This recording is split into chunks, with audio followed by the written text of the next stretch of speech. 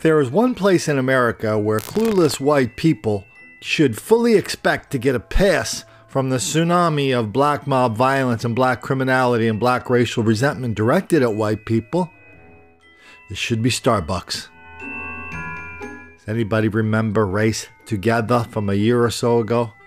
The founder and the CEO and chairman of the board of Starbucks, Howard Schultz, he took this campaign into his stores, reminding everybody that black people are relentless victims of relentless white racism all the time, everywhere. That explains everything. And for 1 or 2 days, they actually told their baristas to go out and tell the customers all about the Starbucks philosophy on black victimization, perpetual black victimization.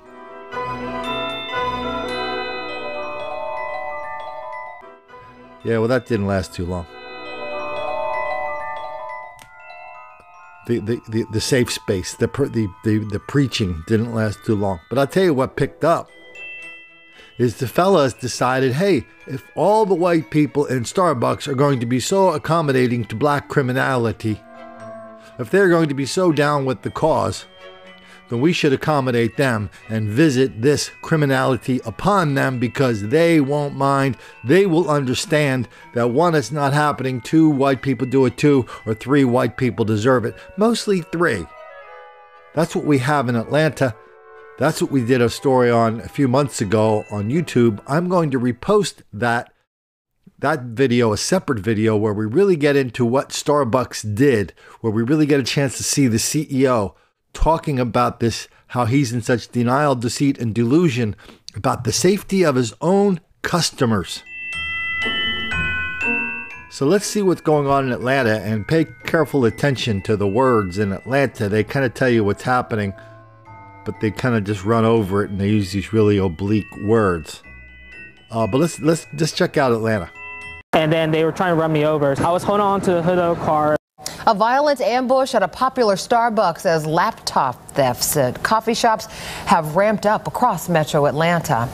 And in this latest case, police say bold robbers actually tried to run over the victim. And police say this is the second time in a matter of weeks one of these criminals has turned violent.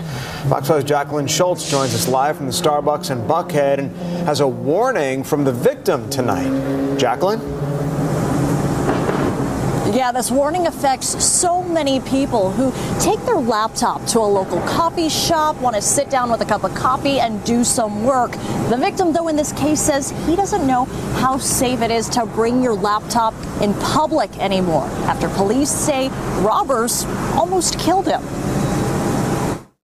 They could have killed me for a laptop.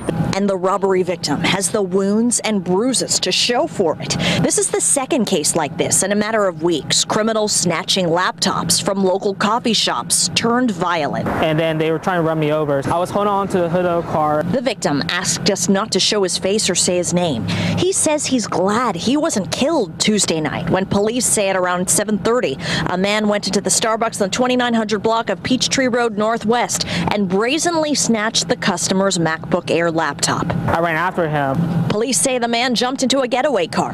The victim tells me that's when the crooks drove at him. So I stood in front of them without thinking, so I held onto the hood, and then as they were driving off, I slid off the hood to almost to Peachtree Street. Police say they tried to go after the suspect's white Honda Fit, but it got away.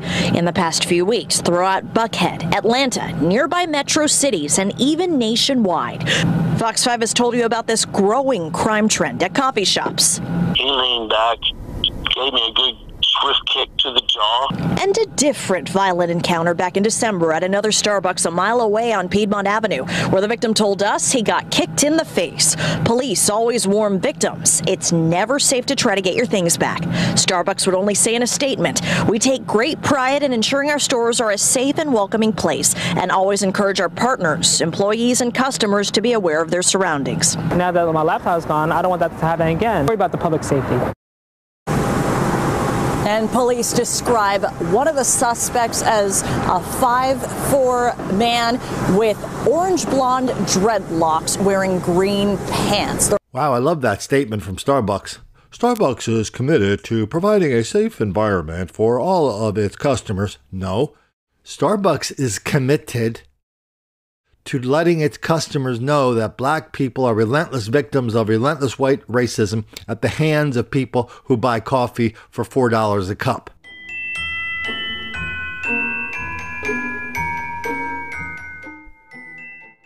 That's what Starbucks knows. That's their company philosophy. They spent a lot of money convincing people of this philosophy just a year or two ago.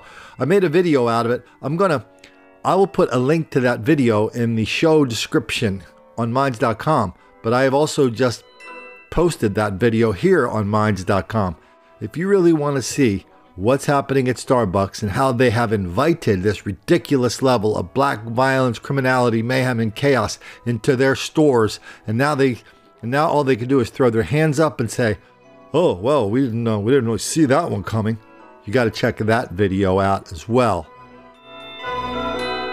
So I'll see you over there. But in the meantime, if you're at Starbucks, don't do what Howard Schultz. No, you have to. No, that's the advice. Do what Howard Schultz does and did. Don't make the black kids angry.